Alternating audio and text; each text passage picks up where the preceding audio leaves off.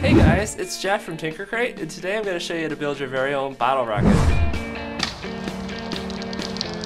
In this crate you'll get a bottle, a wooden launcher set, a foam nose cone, a zip tie, a sticker sheet, rubber cork, a teaspoon scoop, a paper cup, a stirrer, baking soda, citric acid, rocket fins, a funnel sheet, 2 sticky foam discs, and a bonus balloon experiment kit.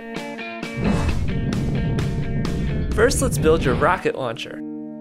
Grab the launcher piece with the angled notches and slide the cork in so that it's nice and tight. Slide the 2 launcher pieces together and secure with a zip tie. Next, let's build your rocket. Press the bottle down onto the launcher. Fold the 4 flaps on the back side of the fin so that they're going alternating directions.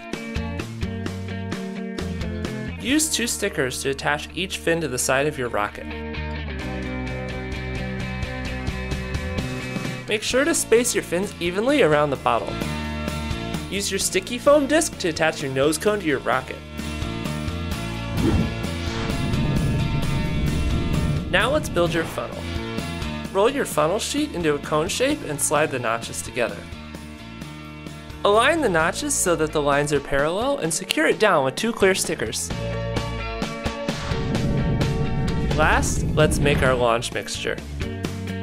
Add 2 scoops of baking soda and 2 scoops of citric acid into your paper cup. Stir the powders until they're completely mixed. Make sure to head outside to launch your rocket and be ready because the next 4 steps happen quickly. Fill the rocket about a quarter full with water. Use the funnel to add 1 scoop of launch mixture into the water. Immediately press the launcher upside down onto the rocket. Flip your launcher over and set it down on a smooth surface. Now stand back and wait for your rocket to launch. Try adjusting the fins on your rocket to change the way that it launches. If you bend them all to one side, you can make it spin. If your rocket fails to launch, tip it away from yourself before removing it from the launcher. Share your launches with us on Facebook and don't forget to subscribe. I'll see you next time.